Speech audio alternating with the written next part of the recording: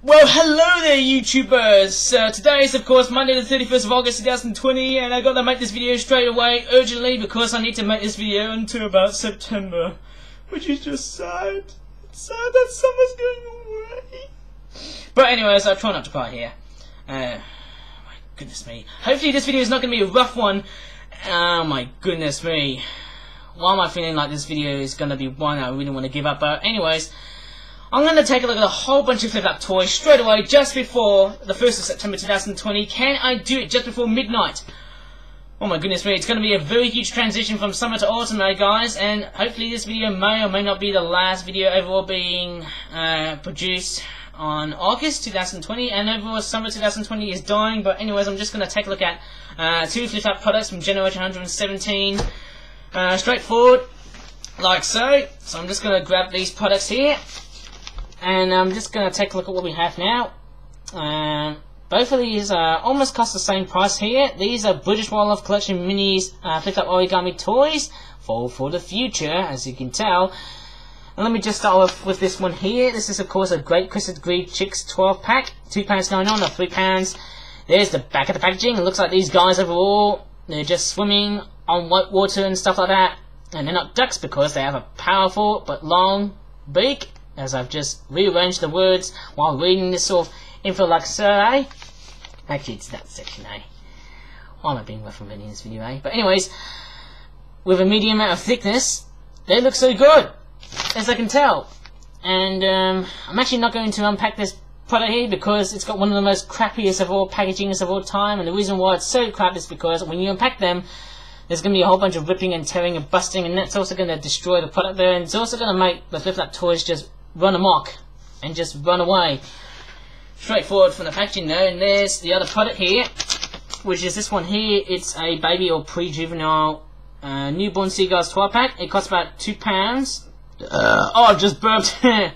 My goodness me, I've just burped straight forward in this video, eh? But this one here, it's a flip-flap origami minis product here, and there's actually two words minis. I'm not sure if you can see that, but I think that might be some sort of weird error on the flip-flap logo there. I was originally going to do that, like, you know, in the Ash Ketchum. Well, wait, no, actually, in the original flip-flap sort of logo, I guess. But, yeah, very interesting. So here's the back of the packaging here. It looks like these seagulls are having fun in the water here. Say no more, because, once again, it's got the crappiest amount of packagings that we've got here so far. But let me just move on into some flip-flap vehicles, straightforward, eh? So I'm actually going to start off with this one here, which is, of course, Callum's spinner. And the reason why I've called him Callum Spinner is because he's modelled after not a Skreemerz Escalade, but a real Cadillac Escalade, like, you know, the American brand of cars. Pretty amazing now. Once again, it's got the face that you might see in, like, you know, Disney Pixar's Cars. Of course, there's Cars 1, Cars 2, and Cars 3. I should have just shown you the three fingers just to represent the films, eh? But anyways, very nice detailing though, and I'm trying to cover it simple because I want to get this video readily and easily done just before September 2020. And there's the back there, very interesting details. It's got the word Escalade on the bottom left of this car here. Very weird license plate that I won't read though. And funny enough, there's two sections there where, you know, in a sense, there's areas for you that you can actually scan. And I'm going to call these barcodes. That always is beautiful. In fact, all of these sections here are, of course, called barcodes because of the way they look like though, of course. But anyways, let me just show you the bottom of this car here. He's got blue eyes, as I can tell though, but yeah, it's the bottom of this car here. I can see the name Callum Spinner, the Skreemerz Escalade. Very interesting car model name, of course. It's got blue eyes. It's got the Skreemerz logo. Yeah, pretty amazing, eh? Very, very amazing. It's got the very cool looking tail lamps up this section here. Very, very nice indeed. And lovely top detailing as well. Very nice detailings on that car here. Lovely white wheels though, but let me just show you. I know that for the fact that this car is probably one of the biggest cars I've ever made though, that SUV. He's very, very nice, Cadillac Spinner. I'll say no more because I need to get this video straightforward done before September, eh? Here's Karl Linkel, the lime green hatchback. And the reason why I've named him Karl Linkel is because he's designed after Link from Legend of Zelda. Well, not really though. But I actually noticed that this car is also called the Opel Karl. Instead of the Vauxhall Viva in, in the UK though, I think in continental Europe they call it like the Opal Karl for unknown reasons. Maybe it's named after Karl Benz, you know, the original person who created the first car. Well, maybe not. But anyways, here's the name on the back. Well, actually the bottom, sorry though. The back's actually this section here. Well, I'm actually getting things mixed up though. But anyways, that's just me. Anyways, it's called the Skreemerz Viva. It's called the Skreemerz Viva. That's how I think I've just said it correctly though. I think the first attempt that I've actually just said it was pretty much incorrect though. But anyways, here's the front of the car here. It's got, of course, a radiator grille on the front with a Skreemerz logo. Very cool looking smiley face, as I can tell.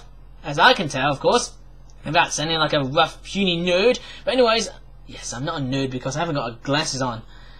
So, while looking at this car here, it's got a radiator grille for the fact that if it has got a radiator grille, or if he has got a radiator grille, well, maybe this car overall has got a mustache. So, if I think of a radiator grille anthropomorphic car, radiator grilled anthropomorphic car, of course, I would probably say that this car is like someone who is driving along and has got a mustache in his face. Pretty much the nicest thing I can say here. Once again, we've got the barcode just to resemble the things that we normally see in cars. Like, you know, we try to, you know, scan these cars. It's a little bit like fueling up for petrol, diesel, and other, you know, types of fuel you might get, like, you know, electric, hydrogen, and all the other fuels, like, you know, biofuel.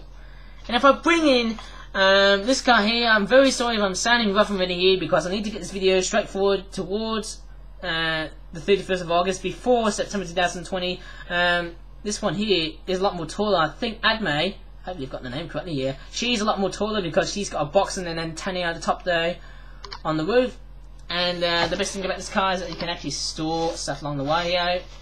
But I think Karl Linkel, it's a bit boring though. But anyways, he looks cool for the fact that if I show you the back here, SK16 KIL, and mind you, I think he could be a learner's driver for the fact that the letter L could be like some sort of weird error, or it could be a very weird bold writing. Maybe he's like a rookie or a novice or driver though. But anyways, he's so cool that he could drive everywhere. So I think that's it for the cars, guys. I'm not going to cover them anymore though because I think I need to get all of the flipped up products here sorted out here, guys, but I'm just going to show you this product here. This one is, of course, the Asian Palm Civet Small Tropical and Nocturnal Hoard 5-pack. It costs about £8.95. There's the back of the packaging here. Straightforward, okay. So there's 5 Palm Civets, or Asian Palm Civets. They're also known as toddy cats, but they're actually more of a mongoose-like mammal, as I can tell. So all that information guff. Right, I'm just going to unpack it straight away. I think this is going to be a real challenge, just making a video throughout the rest of August 2020, because, mind you, I want this video uploaded in August rather than September. So here's one of the Asian Palm Civets. I'm actually going to show you all of them because I just feel like, mind you, if I don't show you all, there's 5 of them, and what's strange about these guys, is that they all look the same, maybe almost the same, thanks for the fact they've got different stripe patterns. Actually, they've got spot patterns a lot though, guys. I think the only stripe pattern I can only see is their main looking thing, you know, like you would normally see on a horse, on a lion, I guess so. But anyways, maybe a zebra. But anyways, these are Asian Palm Civets. Looks like a very weird weasel mongoose ferret thing. Okay, but I think they're more related to cats and mongoose. Maybe mongoose. I just said the word mongoose there. I think it's more like mongoose. Or mongooses is a much better plural name, I think. But the best thing about these guys is, look at this. They've got licensing info on their necks, which is one of the best things I can see here, guys. And one of the strangest aspects about these guys is that they've actually got purple noses. So why in the flipping heck would a Palm Civet would literally have purple noses on the front though, or a purple nose at the front though, as I could refer to one Civet. But anyways, this product overall looks sort of cool. There's nothing much going on here other than the fact that they are designed after actual Asian Palm Civets though. Lovely palm tree sitting at the back here. Okay, oh my goodness me, it's going to be a bit of a nightmare just showing you all these little toys though. What's the next one here? This one here is, of course, the Great Cormorant's Breeding Plumage Wild Fishing 12-pack, £15.95. There's the back of the packaging here with the cormorants and the fish there. They're called roaches. And I'm not going to read all of that info there because I need to get this video straight away. just before September arrives and midnight. And I'm just going to show you the fishies straight away though. And luckily enough, I haven't got the trains with me though, because if I did have the trains though, that's going to take a long time to produce those. So here are the fishies straight away out of their packagings, as I can tell. I should have made this video straight away at 8 o'clock though, or maybe somewhere just after dinner though. That would have been a much better performance though, as I can tell straight away though. But anyways, here are of course, I would just say a flock of cormorants though. They've got white necks, maybe not really that much of a white-headed sort of do they. I think the necks look pretty much white because they're in breeding plumage. I'm not going to flap these birds because they pretty much look similar to all the other cormorants, like, you know, all the other great cormorants that I've covered previously though. So that's 2 of them done straight away though. Okay, so let me move on to another product here. Oh, I think this is one I've never covered this one before, but I think I've heard of this species before. I've actually made products like this before, about the house sparrow and the tree sparrow. 8 o'clock, oh sorry, 8 pounds, sorry, 8 o'clock pounds. Why do I get things mixed up though? But anyways, here is of course a house and tree sparrow, a small flock 5-pack. Anyways, here's the back of the packaging here, without sounding like a lunatic, without even making things up, eh? Look at this, he says, oh my goodness me, did you know that we are more common than tree cousins, or than our tree cousins? Oh, what is that reading there? That's pretty weird reading, eh? Oh my goodness me. I do, because we eat more and spend more time. We eat more and spend time in the city a lot. Well, oh my goodness me, I wonder what that reading is. What a puny tree sparrow who doesn't know how to, I wonder what this is. Who doesn't know urban life. That's pretty, that's actually quite rude, eh? But anyways, let me just go ahead and unpack this and see what the sparrows are like though. So there they are, and I'm just going to show you another one here. I think we've got like 2 female sparrows though, house sparrows though. They've got wing patterns like that. It looks like they've got gold wing patterns though, by the looks of it though. Sort of very weird colours though, along the way though. But I might try and show you the male house sparrows, because I think they're more familiar in detailing and design of course though. And I'm really going to say I'm very sorry for being too rough though, because I need to get this video just before, or maybe just before the time when there's toilet maintenance going on here, and I can't stand that sort of performance. But here's the tree sparrow. It's got wing patterns like that, it's got a head like that. Okay, so that's that. There's one of the house sparrows here, the male ones there. Actually, I haven't shown you the females perfectly though. You've got a head like that. I'm just trying to be very simple though, because I'm trying to condense time just before, you know, toilet maintenance comes. And as I said before, just now, I hate that sort of time. And there was that one moment that, I think it was from the Thunderstorm webcam activity part 5 video though. It was very nasty and rough though, but anyways, these products are done. Oh my goodness me, there's actually quite a lot of products though. Let me show you this one here. Juvenile Mute Swan Hoard, actually small Hoard 5-pack, £15.50. Why is this one's pretty expensive though? But anyways, this is like a classic reboot, actually a modern day classic reboot of one of the classic products I did back on the 9th of January 2019. Pretty much it's going to have the same sort of design as the Mute Swans that I did back on the 9th of January 2019. Very interesting faces that they've got, eh? Oh, they're looking a lot more... Yes, maybe not that... I'm pretty sure I initially thought these guys... yeah, they look pretty much the same. I initially thought these guys were pretty much expressive. The only disadvantage about these guys is that they don't contain any licensing info though, but they make great pool toys or water toys. Overall, they're just sort of a very cheapish sort of water toy that I've just made recently though. And I'm just going to put these away straightforward though. And mind you, that very weird Skreemerz Beaver toy car though has got some very different detailing though. But let me just take a look at this product here. The Baja Californian Winter Starfish Feast 12-pack, £13.50. It's got some western gulls, probably one of the oldest seagull species I might have covered. Actually it is, for the fact that there is of course a video, which is of course my second video that I've just had to look at. And this packaging everywhere has been pretty unpacked because I've just made a whole bunch of takes on it and I've failed so much though. There's 6 of these Patrick stars, faceless Patrick Star fishies, as I can tell. Oh my goodness me, all that SpongeBob SquarePants references just brings back memories, doesn't it, eh? It really does indeed. But let me show you one of the Western gulls, the seagulls. I can tell the Western seagull from California, or like, you know, up towards British Columbia. It's got, how would you say it? Got a brown, dirty, streaked head. Got a very weird sound. And I'm actually going to show you. I'm actually going to prove my point. I've actually only got 6 of these guys here. Why am I sounding pretty rough today?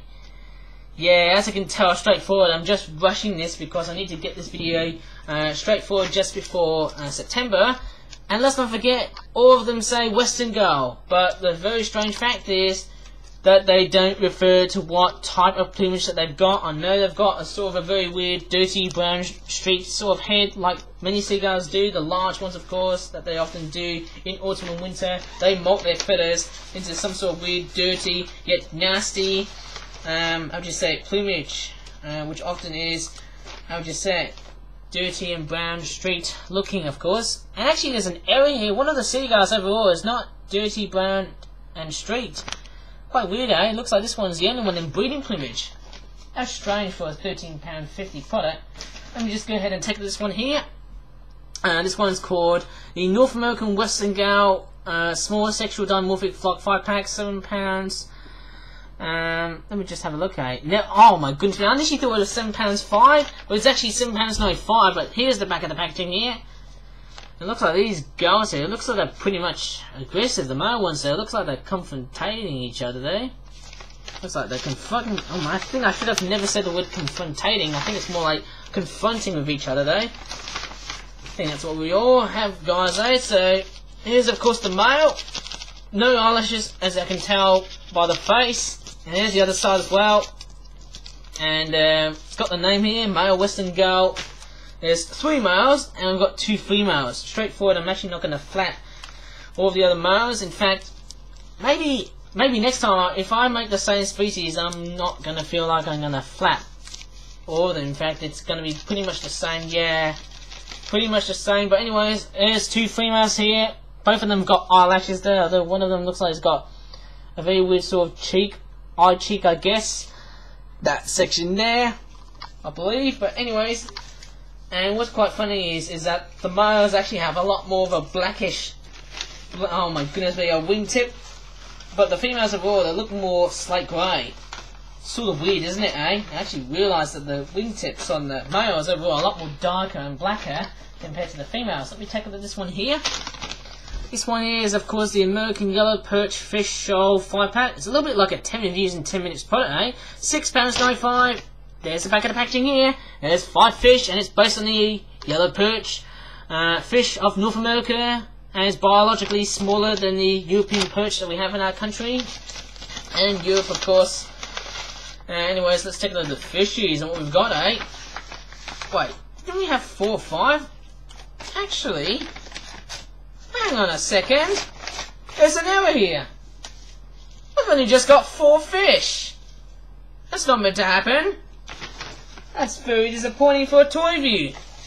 How sad is that? I initially thought there's 5, but there's 4. Oh, give me a break. That is not right. That is actually not right. That's literally not right. I've only got, oh my goodness me, I've only got 4 of these. The packaging tells me it's a 5. It's supposed to be a 5-pack. Give me a break. Oh, but anyways. I've actually got nice detailing though, because I need to show you the fish today. There'll be a whole bunch of people saying, oh, you didn't show you the fish though. But anyways, there you go, it looks like that. Very interesting, triangular details like that. Lovely, it's got yellow eyes though. Got a green head, a pair of yellow fins, and a brown caudal fin or tail. Which is the part where fishies often go side to side. You know, swaying side to side. Okay, let's move on to another flat product. Once again, some more seagulls. It's a lesser black gull, small flock, 5-pack, and I think it's a sub-adult sort of version of the lesser black gull, £7. Back of the packaging looks like that. Looks like one seagull. Looks like he's confronting one another, just like we have with these Western gulls. And here we go with some information there, like say about the brown wing patterns. They're visible on both sides. very similar to that of an adult lesser blackback gull. But the main difference is because they've got brown, they are sub-adults. But I'm pretty sure, I wonder how these gulls, did I just molt them? I'm pretty sure, I think they do molt them because, yeah, I think seagulls, I think particularly the large ones, they take like, maybe like 4 or 5 years to molt their feathers. That's the main thing I can see here going on there. So, like, you know, every summer and every winter, maybe like even, you know, during transitional seasonal periods, they often molt their feathers, you know, like so. Maybe it's not due to temperature ranges, but I think it's to do with seasonal changes, not just in temperature, but also the way on how other things often change in the way as, you know, as the year progresses though. But anyways, let me just go ahead and show you this product here. The Cold Tit Small Flock 5-pack feeder type flock, or, oh my goodness me, I wonder what it says here, or migration type flock. Very weird crosswording going on here. That's the main thing that you often see in flip-flap products here. It's often simply known as the Cold Tit because its full name is the Eurasian Cold Tit. I've actually seen this bird before. £7.50. It is a pretty common looking bird. Hopefully, maybe during autumn time, I might probably attract a whole bunch of species though. Maybe drop some conkers on the grass though, and maybe try and attract as many animals as possible during autumn because the birds are starving, and when we head towards winter, it's going to be an absolute nightmare. But anyways, here are the Cold Tits. They've got grey, and they've got bronze, or is it ochre on the, I think, oh my goodness me, whenever I think of the house sparrow wings though, I think they've got ochre coloured sort of bronze or golden like wings though. Very weird colours. I should have had a very closer look on the house sparrows, but of course we're coming up towards September. I need to do this video quickly. Very weird different shades of green. Sorry, grey, sorry. Why do I get the names mixed up though? Anyways, there's the name Cold Tit I've just shown you earlier though, and I'm doing it really fast though because, oh my goodness me, what is wrong with me? Is it because I'm just, you know, oh yes, oh I remember now, I'm actually just gonna make this video straightforward just before toilet maintenance. Yeah, that's a very big nightmare though, whenever I'm making videos like this. It's not very good news, is it, eh? But anyways, I'm just going to prove to you there's only 5 of these guys here, like so. And not going to flap all of them, as I can tell straightforward, eh? Very similar details, as I can tell. Pretty much like a very weird grayscale. It's like a very weird sepia tone version of the blue and gold. Oh my goodness me, I think it's like the blue tit and the great tit, but more of a sepia sort of tone coloured detailed sort of bird, eh? Anyways, without sounding livid though, here is of course a red and green winged macaw small wild flock 5-pack, £7.99. A very nice sort of product to end the season, I believe. £8 of course. I've actually got a couple more tropical animal species to create, only 2 more. So if I do 2 more from tomorrow, I'll be done and dusted, and hopefully a whole bunch of freedom. And wow, that's something you don't often see in flapping with toys. And it looks very nice, native to the neotropical regions of the Americas, particularly Brazil. Actually, how do I say the word Brazil? Brazil. Actually, I'll probably say the word Brazil in a very passionate sort of way, eh? So there you go.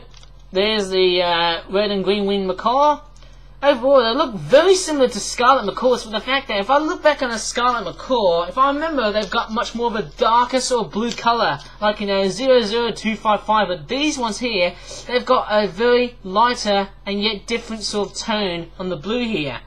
And they've got green wings. Green wing patterns actually though, on both sides, as the name suggests.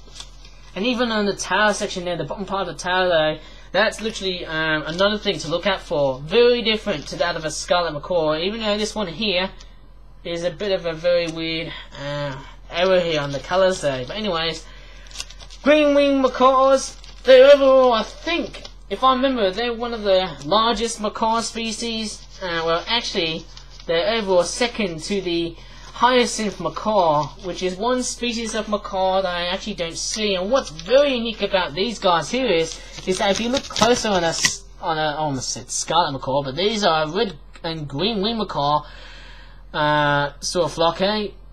Actually, I should have placed the letter S though. Red and green winged macaws. what's very unique about these guys is that they've got a very weird red face pattern. Looks like they're red in the face, but they're not angry or livid as an angry bird. But anyways, that's the 5 of these guys. Oh my goodness me, I was feeling like I'm actually quite good at making videos like this, eh? And last but by no means least, capybaras! Cute cartoonic, oh my goodness me, cute cartoonic capybara herd 12-pack. In fact, a group of capybaras is called a herd because, yes, I know this product costs about £15.50. Overall, these guys, they're very big and they're one of the largest, in fact, the largest rodent ever in the world, eh? And I gotta tell you guys, eh, this is gonna be amazing. I know they're rodents, but they look sort of, I'm pretty sure these guys, oh wow. Oh my goodness me, and they've also got buck teeth at the front. Very amazing. I might probably show you all of them because it looks so cute, and the best thing about these guys is that they are all licensed by Flip Flap, which is a nice thing. In fact, I haven't seen this sort of activity like this before. They're putting licensing info on non-Flapping Bird toys, or maybe I might be totally wrong here. Putting text underneath is the the thing I should have said there. And they come in different shades of brown, and they're also pretty much a creature overall in terms of how I make them. Looks like they've got very weird innards like that, at the bottom like that. But what's strange about these guys is that if I bring this one here and that one there, they're actually at a different length though. Maybe not though. Some of them are the same, but these two ones, I think these two here, this one's a little bit longer on that section there. Actually, this one's a bit shorter than that one there at the background though. Interesting, isn't it?